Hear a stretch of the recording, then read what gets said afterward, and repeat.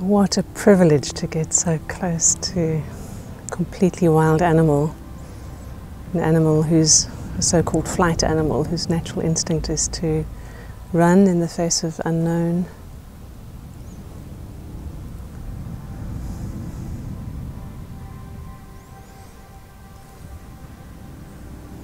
I like the way I'm being checked on from time to time,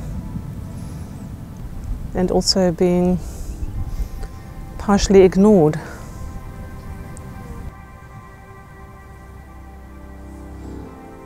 I'm so delighted that the zebra have basically given up on paying any attention. They've essentially turned their backs. I think there's no greater compliment for a human than earning an animal's indifference, where they just really couldn't be bothered if you're there or not.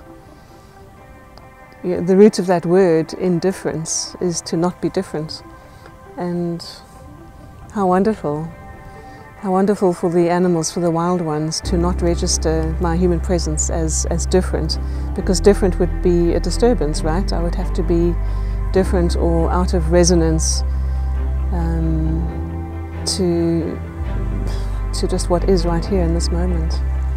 Far from needing them to acknowledge me or respond to me in any way, earning their indifference is the ultimate prize, the ultimate sign that it's okay for me to be here. And I wouldn't want it to be any other way than them being okay with me being here. There's no way that I want to be a disturbance on the landscape or push them away from where they are, because they've chosen to be there for this moment to fulfill their needs and their purpose in this environment. It looks like they're resting right now, and it's not my place to just bumble in and disturb that. So them being okay with me being here without changing their behavior is my only aim.